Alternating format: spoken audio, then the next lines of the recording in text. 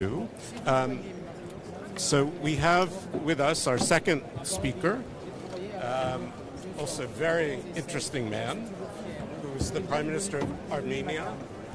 I have a special affection for him since he's an old journalist. He has been a campaigner. He's been in jail a couple times. He somehow emerged from jail to be Prime Minister of his country, which is an extraordinary journey. I'm an old Moscow correspondent, so I've been in your country in the old days. So I just want to thank you for being here. You have about 8 or 10 minutes to say what you would like, and then we'll have questions from the audience. So, Mr. Pashinyan, the floor is yours. Thank you very much. Dear colleagues, ladies and gentlemen, first of all, I would like to express my appreciation to President Macron for this very important initiative, because I think it is really a very important platform to discuss contemporary challenges on security and for searching some formulas for addressing contemporary challenges on security. What you should know about the security environment around our country, there is a very strange fact. 2 out of 4 our borders are closed, and other 2 borders, let's say like semi-closed. Why semi-closed? Because from south we have a common border with Iran, and you know that around the Iran now we have very tension situation, and our northern border is with Georgia, and tensioned relations between Georgia and Russia affect for the security environment around our northern border. But of course, most important security challenge for us, it's a Nagorno-Karabakh issue. And to be honest, becoming Prime Minister of Armenia and involving in the international relations, I was surprised that in international community there are many misunderstandings on the Nagorno-Karabakh issue, and I think there are some very important facts that everyone should know who is interested in Nagorno-Karabakh conflict should know about this conflict. Why this conflict emerged?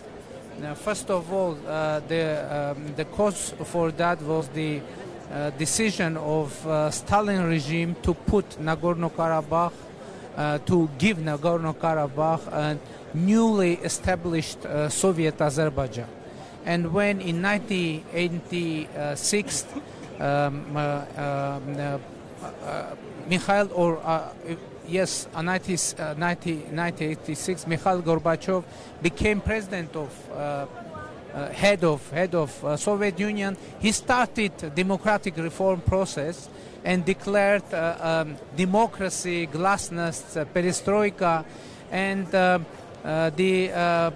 population of the vast majority of population Nagorno-Karabakh, who were and are now Armenian, they decided and they had a status of Nagorno-Karabakh autonomous region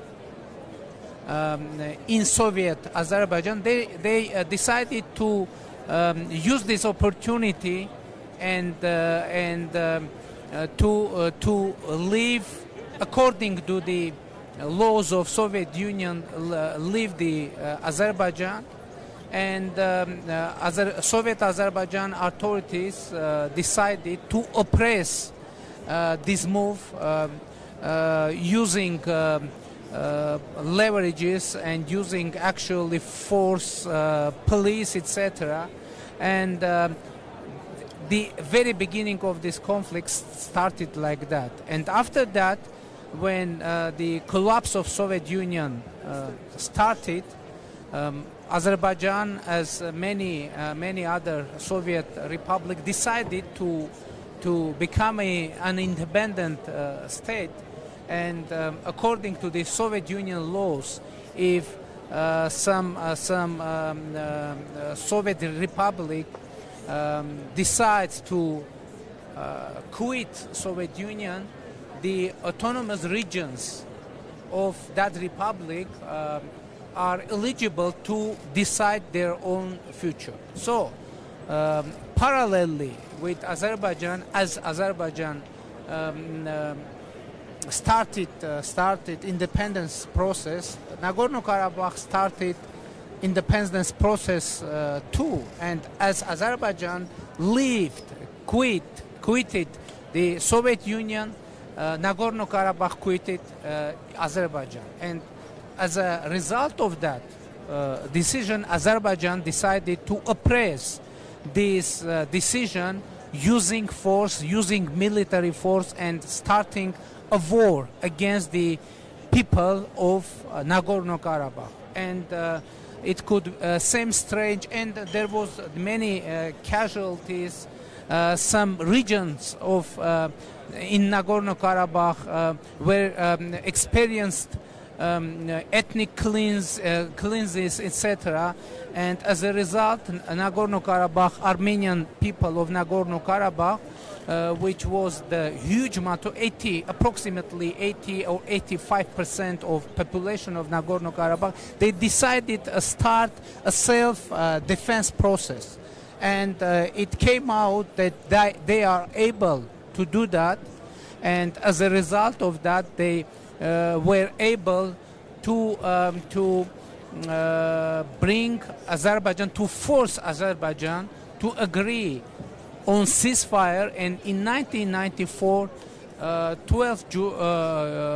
12 May, a ceasefire agreement was signed between Azerbaijan, Nagorno-Karabakh, and Armenia.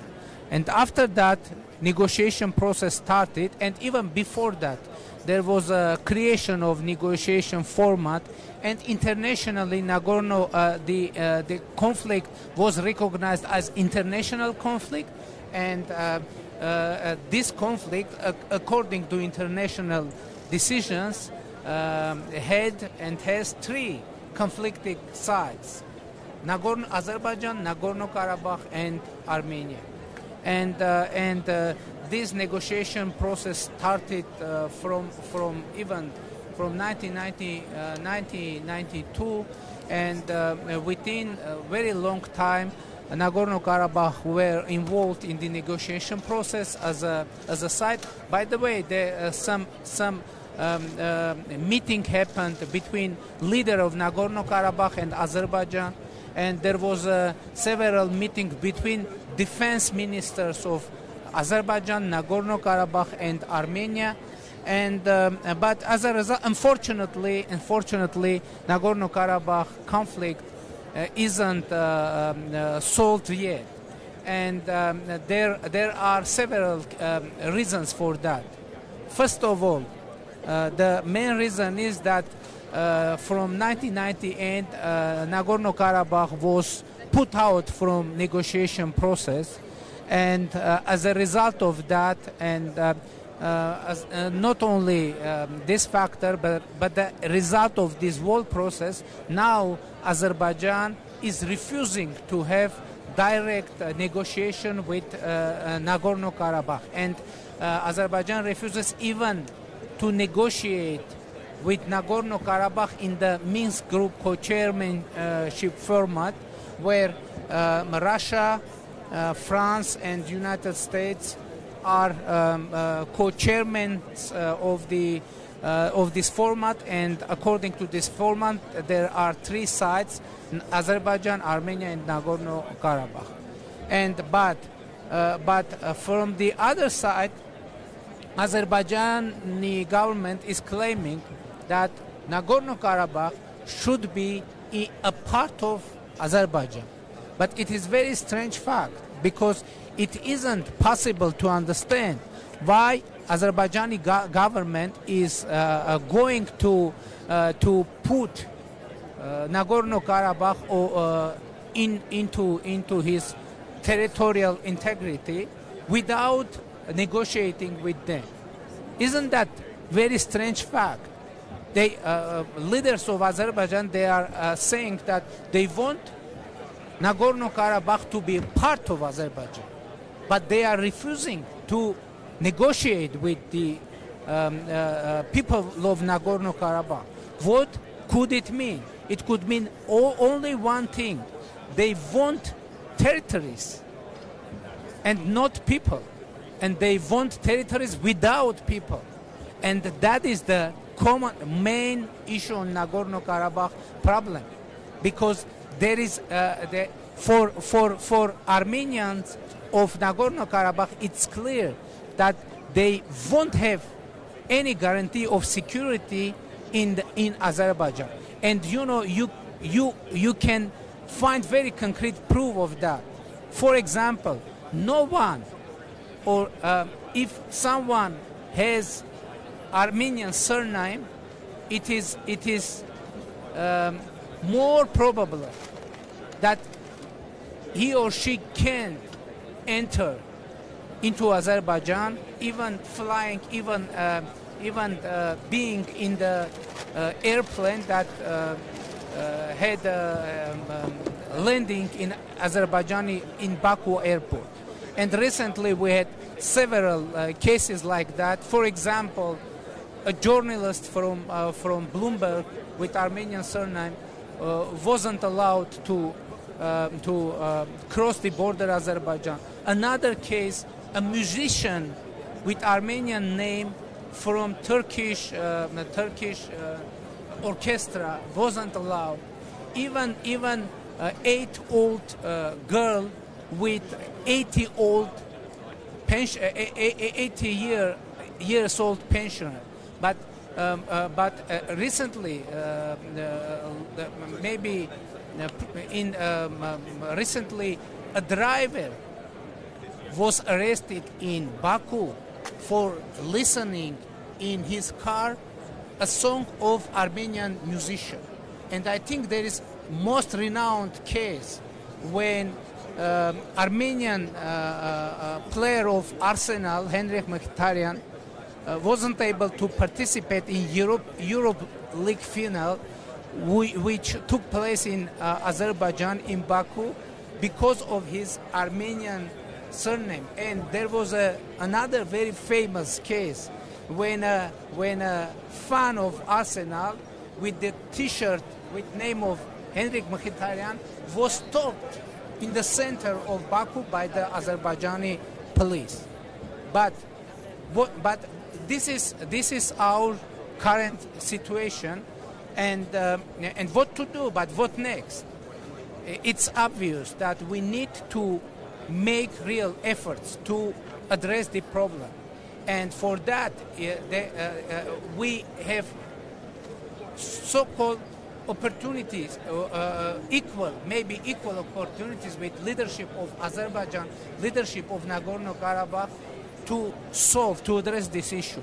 And from the very beginning of my election as Prime Minister of Armenia, I've made unprecedented statement for Armenia. I said that any solution of Nagorno-Karabakh conflict should be acceptable for people of Armenia, for people of Nagorno-Karabakh, and for people of Azerbaijan.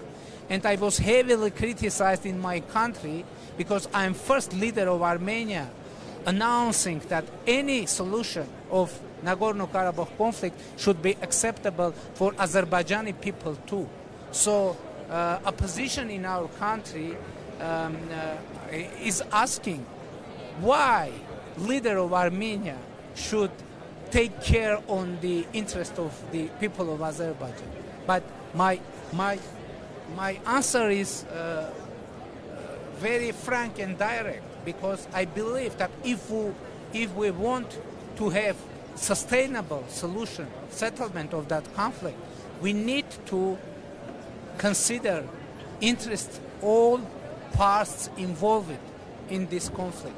And I've made this statement in hope that we will have similar statement by the Azerbaijani leadership, by my colleague Ilham Aliyev. Okay, I mentioned first of all people of Armenia, and I understand that in case of Mr. Aliyev, he should mention first of all people of Azerbaijan, and I expect from him a similar statement that any solution of Nagorno-Karabakh conflict should be acceptable for people of Azerbaijan, for people of Nagorno-Karabakh, and for people of Armenia. If yes, we will hear such a statement from Mr. Aliyev, that would mean that we have breakthrough in the world negotiation process. And I would like to call from this very important place with very important name, Paris Peace Forum. I would like to call my colleague at least to make such a statement that any solution of Nagorno-Karabakh conflict should be acceptable. I'm speaking on behalf of President of Azerbaijan, should be acceptable for people of Azerbaijan, for people of Nagorno-Karabakh, and for people of Armenia. Of course, it isn't easy task to solve, but as we took the responsibility for the future of our people, that means for the future of our region, that means for the future of our world, we need to make real efforts to make real difference. Thank you. Thank you, Mr. Prime Minister. Thank you very, very much. Spasibo vam. I remember... Maybe I need some... I'll ask questions in English, yeah. but there might be questions in French. I remember talking to Arkady Volsky, who tried and broke his heart over all of Nagorno-Karabakh. So I can just say, I hope you success. Yana Deus, we'll see. We don't have tons of time because you have a meeting with Mr. Macron pretty soon, but let's take some questions this gentleman has been asking, and we'll see what language it is. Hello, my name is Bakhtiar. I am from Azerbaijan, but I was born in Armenia, in Vardenis, and I cannot go to my home as well.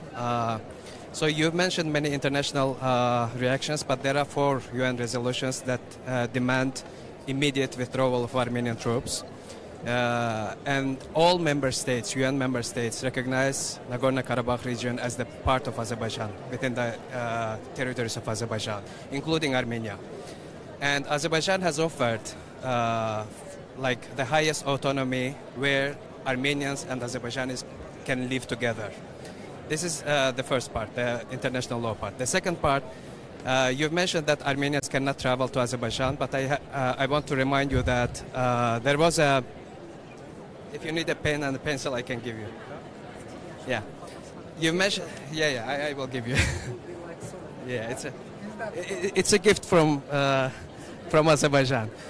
So the second part, you've mentioned that Armenians or citizens of other countries with Armenian surnames cannot travel to Azerbaijan, but I would like to remind you that during the closing ceremony of the first European Games, which was held in Baku, Azerbaijani president asked the audience to clap for Armenians and people who won at the first European Games.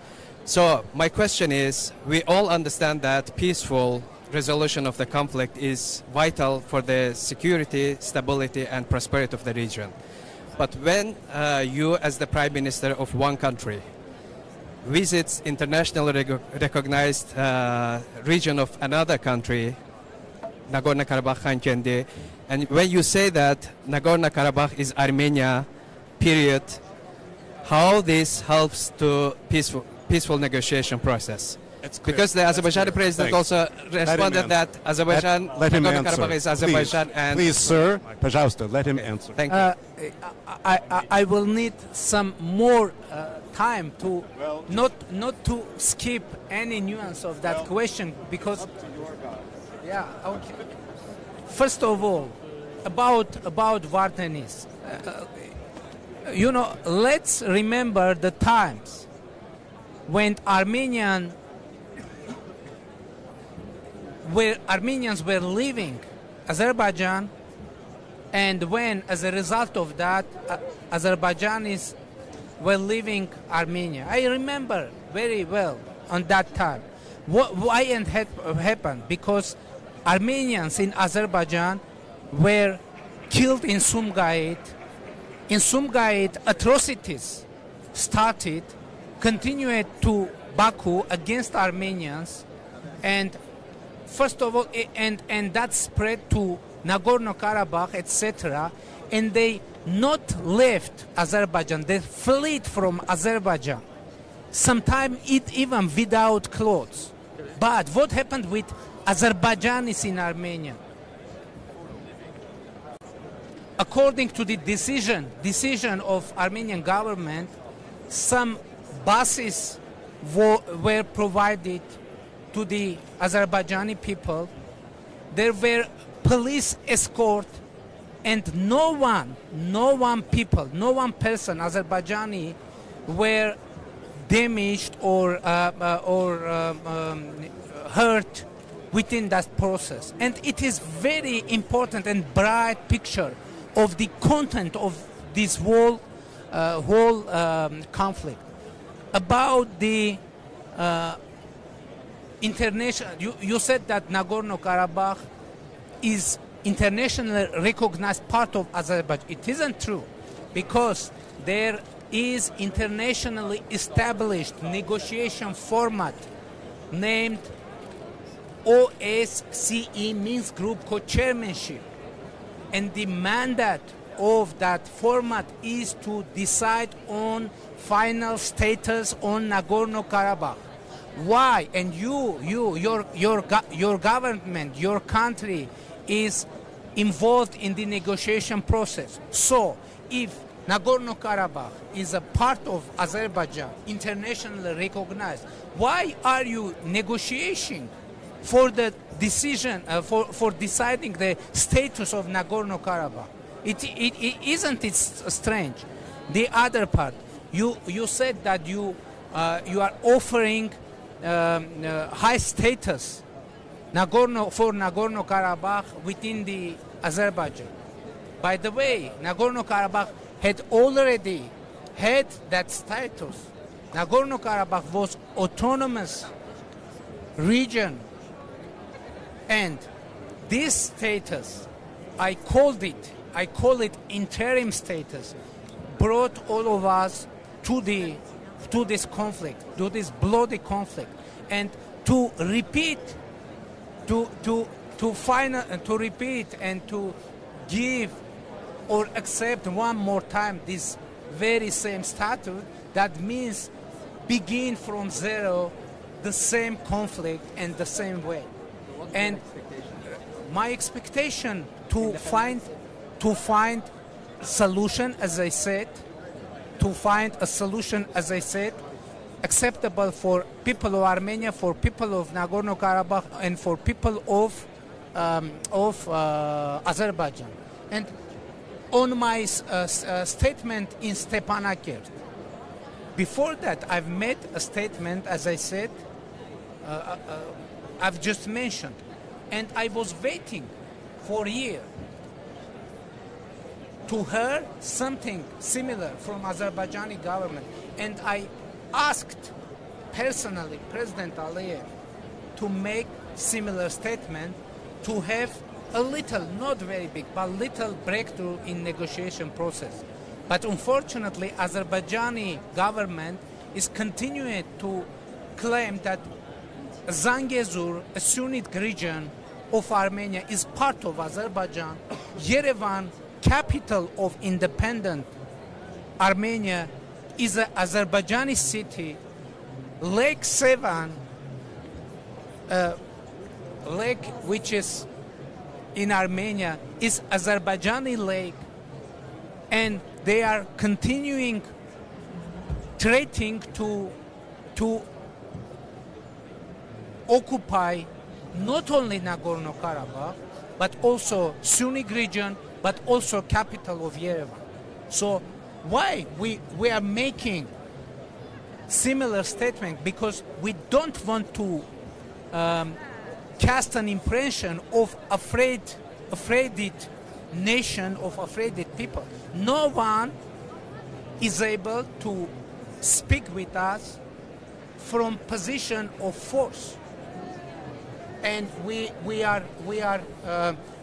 our proposal is peace. Our proposal peace.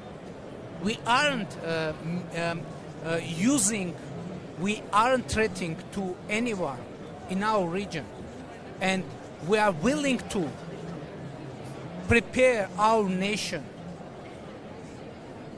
society, Azerbaijani people of Nagorno-Karabakh, for peace. And we propose our peace intention to Azerbaijani people. And personally me, I'm ready to start a dialogue not only with Azerbaijani government, but also with Azerbaijani people directly, because I think we have many things to discuss. Thank you very much. Very, very good. Thanks. I don't want to make you late for Mr. Macron. Thank you for coming, Prime Minister Pashinyan, and best of luck. Thank you all, and thanks to the translators also.